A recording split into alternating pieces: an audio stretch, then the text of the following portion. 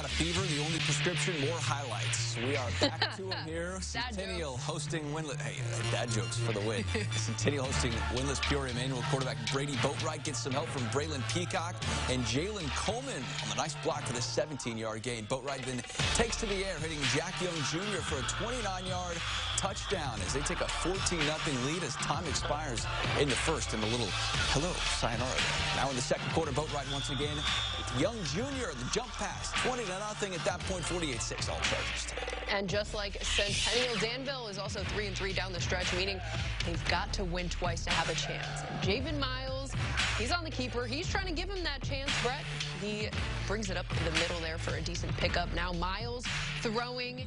He'll find his guy, Matthew Thomas, for a big gain.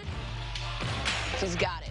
Wildcats, though, knocking on the door, but Richland, Dandridge, and Tommy Harris Jr. turn them away with a big stop here. It'll be 28-14 as West doubles up. Dan. At 2-4, Central has to win out to have a chance at qualifying for the playoffs. Maroon makes the trip to Peoria High. Start with David Wills, a nice goal line stop for Champaign, tackled on the 1-yard line. Keep them out of the end zone, but way too much from the Lions tonight. Eddie Clark cashes in on the next play for the TD, making it look easy. Do the Lions tonight, 60-6, all Peoria.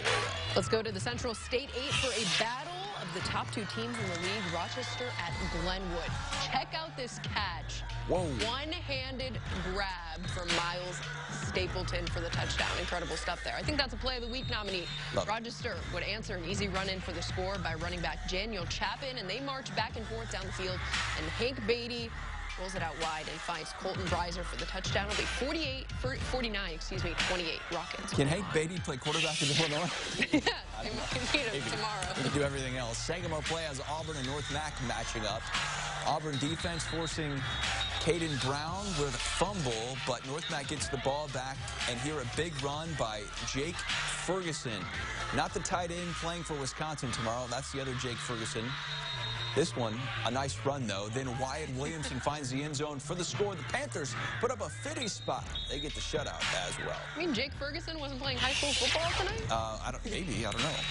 Our final prep stop takes us to the 8-man game as Milford-Cissna Park and Blue Ridge face off. And here's Sawyer Lappin. Hands off to Sam Cabe for a touchdown. It'll be 6-0. And Blue Ridge quarterback Joey Cole hands it off to Cole Pemble. Runs it up for some yardage there, and a few plays later, Pemble will hand it over to his trusty guy, Cole Pemble. Runs it in for the touchdown. 6-6. It'll be 52-14. Bearcats get the road win. All right, our top three is next. The final check with the orange and blue as Brett Bielema goes against his former team for the first time. Plus, the end of the day one of the boys and girls state golf tournaments. We take you to Normal and Decatur.